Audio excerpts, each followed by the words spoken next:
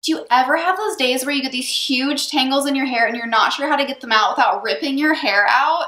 Hey guys, it's Sarah from the Style Blog. Today I'm going to show you how to detangle your hair without causing any breakage and how to prevent tangles in the first place. Go ahead and hit that subscribe button and let's get started. Okay, first things first, we're going to remove this awful tangle from my hair. Can you see this knotted, matted mess? It's horrible and I hate it.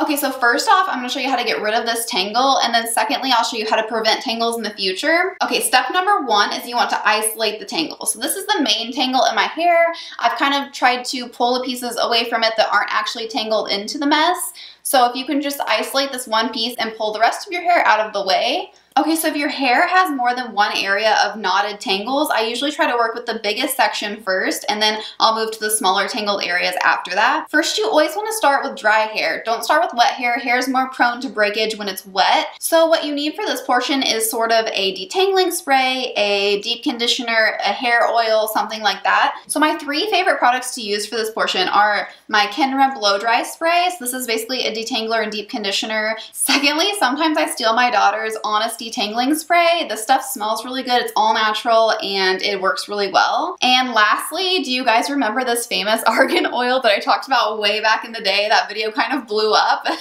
I still use this stuff and it's great for putting on these tangles to sort of detangle them. So today I'm gonna go ahead and use my argan oil just since I used it in a video so long ago and I just kind of want to use it in another video.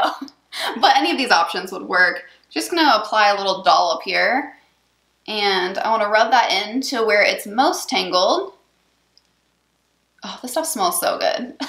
Every time I use it, it smells so good. So I'm kind of pulling it apart as well with my fingers. It's already working, guys. This is awesome. See, look, I was able to take this piece out. This isn't tangled, so I'm going to throw it back. And we're making our knot smaller already, which is awesome. You kind of just want to keep separating and pulling out the pieces that are no longer a part of the tangle.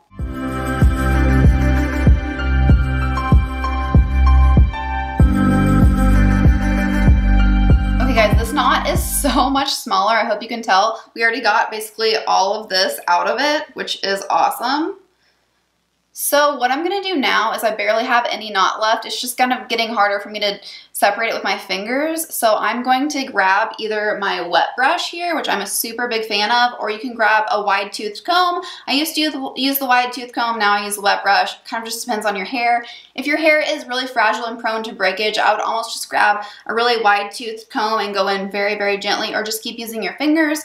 Honestly, this wet brush, I've never had any problems with breakage. I'm very careful with it. Why the wet brush works so well for detangling your hair is because the bristles are really far apart and the bristles are really soft and weak. So if they come across a tangle, they kind of just collapse so that it's not ripping your hair out. So I'm really a big fan of this. So I'm going to take my wet brush, start at the very bottom of the hair until you start meeting some resistance. So this part is all detangled down here. I'm going to go up just a little bit farther with the brush and just gently move up a little bit by little bit until it's detangled. See, beautifully detangled. So we're moving on up a little bit more. See, can you sort of see how there's a tangle in here and these bristles just collapse so that they don't rip the hair? It's really cool. See that? So cool. So I have a little tangle here. So I'm going to try to isolate this. It's a little bitty tangle here. Can you see it? Little bitty one. I'm going to try to separate it with my fingers a little bit more. If you haven't already noticed, the key to this is not to just go in with your brush and just brush it from your scalp to the ends as hard as you can, because it's going to cause all sorts of breakage. You kind of just want to gently detangle.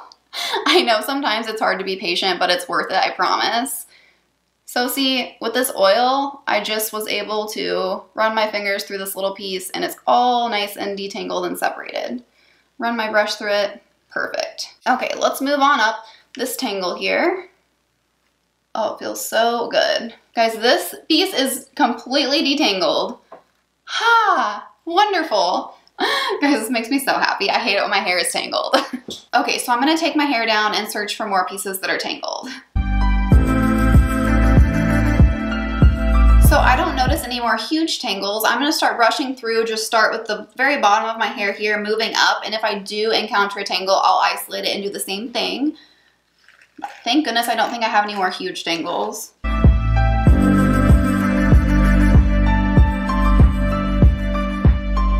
Ah, nice and silky and smooth. Guys, there's nothing more satisfying than combing through your hair and having no tangles. That's like my favorite thing. Okay, let's move to this side.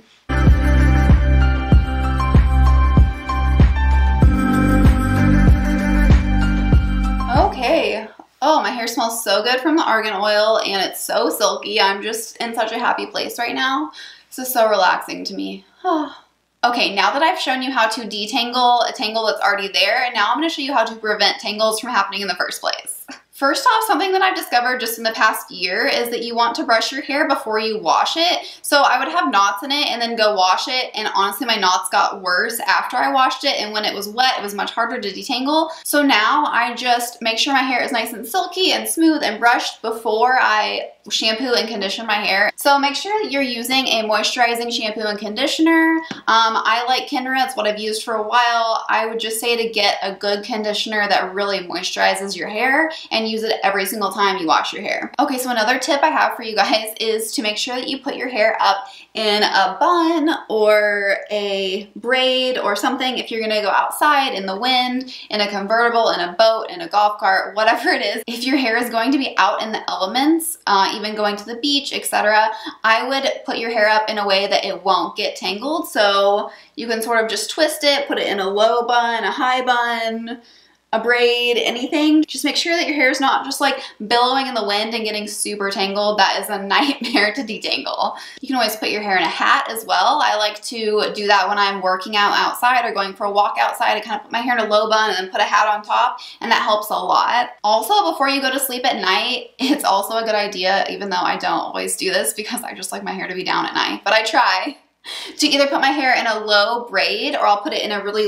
loose top knot on top of my head to kind of keep me from rolling around on it and it getting matted in the back of my head. I think that probably has something to do with this tangle back here. So if you can stand it, try to do that. Okay, and so what I'm gonna do right now, I know this is kind of weird, but I'm gonna go wash my hair and come back and show you exactly how I detangle it and keep it from forming these gross knots and everything right after I wash it. And I wanna point out that when you wash your hair, I kind of just like to put the shampoo in and kind of, you know, go like this with it, not necessarily take all your hair and like go like this. Does anyone shampoo their hair like that? I hope not, because that like makes me cringe. But you kind of just don't want to create more tangles than you have to when you're washing your hair. So I kind of just like to do this. I have my full hair washing routine in a video that I'll link right here and in the description for you guys if you want to see the whole thing from start to finish actually in the shower. But today I'm just going to wash my hair and I'll be right back.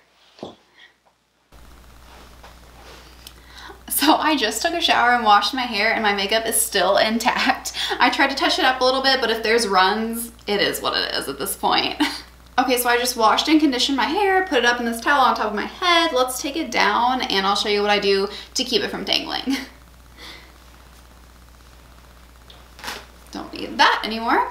Okay, I feel like a lion with a mane.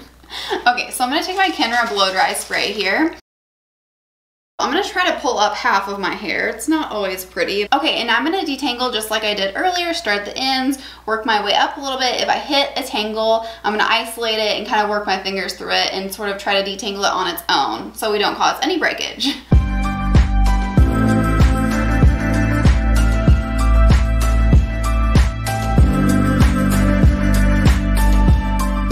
Okay, all the tangles are out. It feels so much better. I'm gonna take the top portion down. Again, you can use a wide tooth comb for this. I just really enjoy my wet brush. All right, now I'm just gonna brush through this like I did the bottom portion.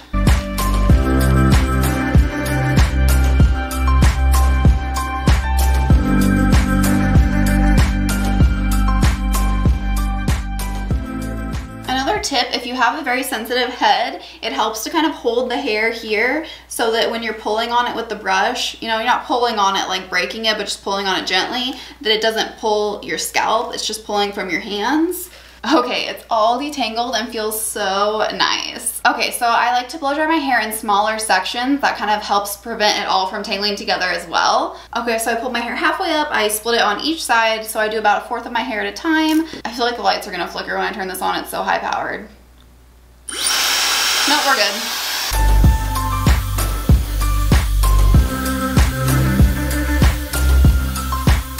You get the picture. So I'm gonna do the top and show you how I do that part. So you never ever ever want to turn your blow dryer on and just sort of go at your hair and make it super tangled. That makes me cringe all over my body. I can't even stand that. So I do like to flip over the sides to create more volume. So I'm gonna show you how I do that while also protecting my hair. So I like to aim my blow dryer down sort of with the brush so that it kind of seals the cuticle, it doesn't get all rough, and it prevents tangles as well.